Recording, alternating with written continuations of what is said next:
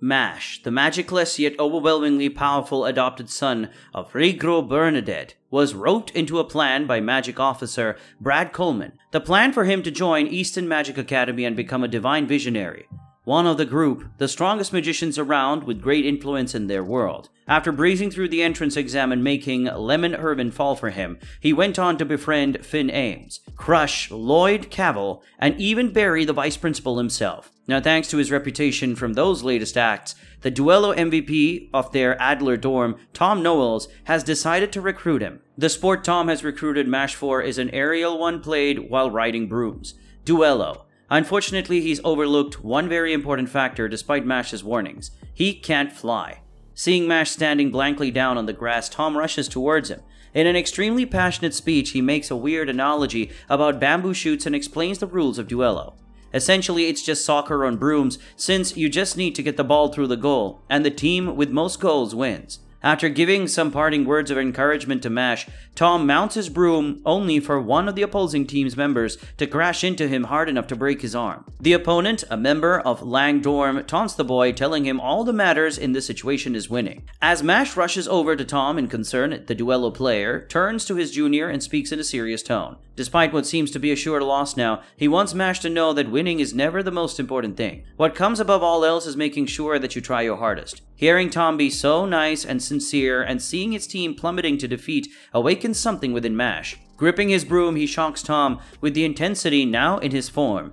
With a mighty burst of power from his legs, Mash takes to the sky and miraculously enough, he stays there. Still not really flying though, he's just using the air pressure from his legs, moving at super speed to stay afloat. From his fixed position in the air, Mash proceeds to shock everyone present with his next actions.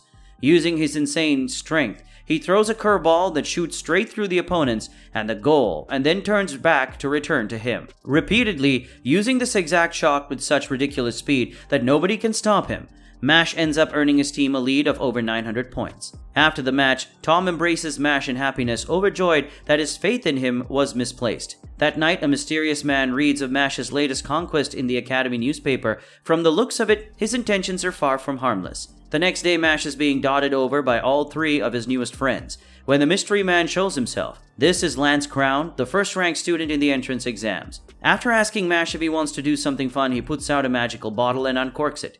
Shockingly enough, this results in Mash's friends being sucked in and trapped inside it. Before turning away, Lance tells Mash to come to the forest next to the owl hut. With that, he flicks his wand and disappears in a burst of flames. Not long after, the two boys face off in said forest. As they size each other up, Lance reveals 2 silver coins in his possession. Looking at Mash, he confirms the boy wants them as well for the sake of becoming a divine visionary. Meanwhile, Tom shows surprise at Lance possessing the coins. Between those and the fact that he has 2 magic lines, he must be incredibly powerful. In this world, double-line magic users are an extremely rare breed with stronger magic than most. After challenging Mash to a duel for each other's silver coins, Lance criticizes the boy's decision to help Lime in the entrance exams.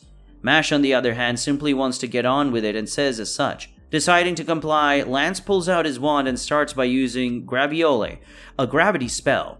With this, he flattens the entire area of the forest around them into a battlefield. With their stage ready, Mash leaps at Lance with his fist raised. Before he can reach his opponent though, Lance uses Graviole to crush him into the ground. Under the effects of increased gravity, there's little Mash can do. That is, until he finds a way out. Digging his fist into the ground itself, he finds a massive root and rips it out with such force that Lance is launched backwards and onto the destroyed ground. With Lance rattled, Mash moves to attack him once again. This time though, he moves so fast, even Graviole can't stop him. Launching hit after hit that's only narrowly dodged, he ends up knocking Lance's pendant off. Looking inside, he sees a picture of the boy's little sister. After returning it, Lance goes on a rather unhinged tirade about what the most important thing in the world is. According to him, it's his little sister. Walking up to the edge of a cliff, Lance holds the bottle containing Mash's friends over it. Here he tells Mash that he'll drop them and use Graviole to speed up their fall. As Mash goes to save them, he'll attack and defeat him. While he normally wouldn't do such things, he'll do anything to become a divine visionary. To attain the power to crush the current system, one that would condemn his little sister to death. All because she has an illness that's taking away her magic. Turning his head back to Mash, he's shocked to see the boy in workout gear. What's more, he's muttering about muscle strengthening magic while getting into a crouching start position. Already rattled, Lance drops the bottle and activates Graviole. Raising his eyes, Mash says that losing and not rescuing someone. Neither are an option in his eyes. Before Lance can even register the following events, Mash uses what he calls Big Bang Dash. In just a fraction of a second, he races down the cliff face, gets the bottle, and races back up. Now facing Lance, he asks to end the duel because he doesn't think he's a bad guy. After all, the bottle he dropped was a fake. Even as Lance insists on continuing, Mash just speeds through all his pockets and recovers the real bottle. Confused and frustrated, Lance yells out to question why Mash would give up the chance to get silver coins. When he responds though, the double-line magician is reminded of something his sister once said. His heart softened and his anger disappeared. He only can accept Mash's decision to end the fight. As he walks away though, he tosses a silver coin to Mash, knowing he's the true victor today. Meanwhile, Mash is left to deal with the maniacal fawning of his now freed friends. While discussing how 5 silver coins can be combined to make 1 gold, Finn and Mash realize they have a potions assignment due soon. While Finn starts panicking, they find themselves saved by the appearance of Lance. The top ranker decides to help the two with their assignment, but not before being knocked out via Little Sister Blast from Mash. In the kitchens, he teaches the duo how to calm a mandragora and use it as an ingredient. While Finn succeeds after a couple of attempts, Mash ends up just slapping his into submission. Following that, he somehow manages to turn the potions assignment into a cream puff cooking session using mandragora. The next day, the trio are out at the edge of the forest where the day's class is to take place. While they're waiting for it to start, a brash young man named Dot Barrett appears. Stepping up to them, with a cocky attitude, he starts talking down to Mash, who he recognizes from the rumors of him. He soon crushes through when he sees Lemon running up to him. As an eternally single man, he hates nothing more than guys who get the attention of women. While he's raging out over the situation, their professor, Mr. Adler, appears. He tells them their task for the day is to exterminate forest scorpions, depending on the shape of the stones on their foreheads. Each kill could earn them a silver coin. Before Mash and Lance can enter the forest, they are met by an upper-class man, Silva. After talking down to Mash for what he believes to be arrogance, he uses earth magic to gut-punch the boy with a rocky pillar.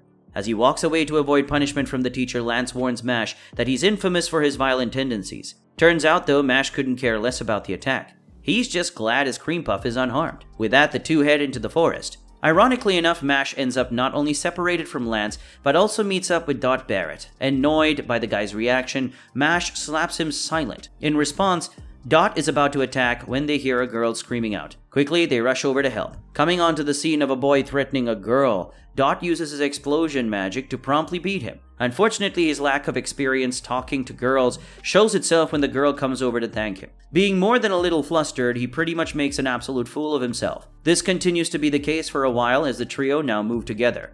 Though Dot's doing all he can to try and act cool, unknown to him, the girl, Lauren, is actually able to make men fall for her with her magic. With Dot already smitten, she turns to Mash. However, she's left shocked when the boy shows absolutely zero attraction towards her. Deciding to settle with just pulling Dot's strings for now, she goes on to sell him a story about a second year named Silva, who keeps harassing her. Fully under her spell, Dot announces that she's going to beat Silva to a pulp. Unfortunately for him, this statement is followed by Silva himself appearing. As the two face off, Dot fires a massive barrage of explosions at Silva, thinking it to be a quick victory. However, as the smoke and dust settle, Silva is revealed to be unharmed behind a shield of rock. Mocking Dot's attempt, he shoots a rock pillar out of the ground and knocks down Dot. Getting back up, Dot steels himself to defend Lauren. Though the situation seems desperate, he manages to work out a bet with Silva.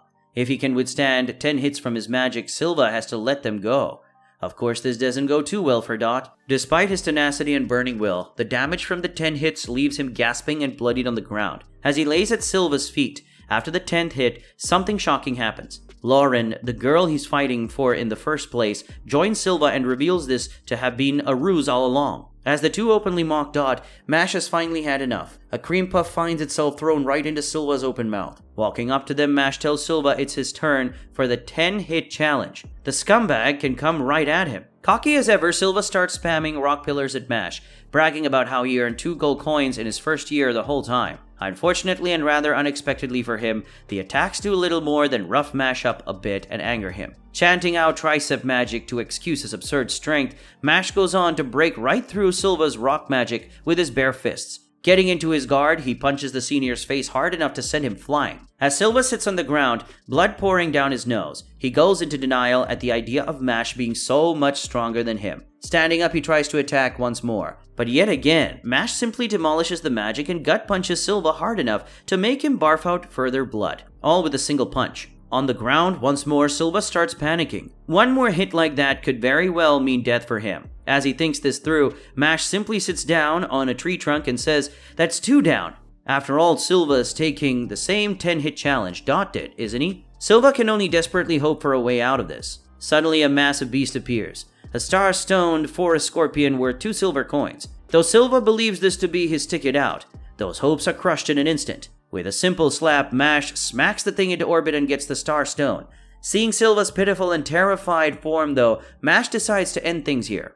He can't help but feel bad for him. He does go on to suplex the breath out of a cocky Lauren though. Later, Mash and Dot reunite with his friends who formed a group. Before parting ways, Mash and Dot form a bond of somewhat friendly rivalry. As they bicker, Lance finally says his part. He reveals Silva's attack on him was a targeted one. The Langdorm is well known for its belief in blood purity and their superiority to normal people. As a member of Langdorm, Silva was likely sent to steal the coins of Adler dorm students, the dorm with most students of common birth. The ones to send Silva were likely the dorm's elite, the Magia Lupus. Thanks to the silver coins he earned today, Mash now has a full gold coin. With that, he'll be a bigger target than ever. Keeping this in mind, Lance warns him to stay away from Lang and always stick around a doormate. At the time of their next class, Mash does the opposite.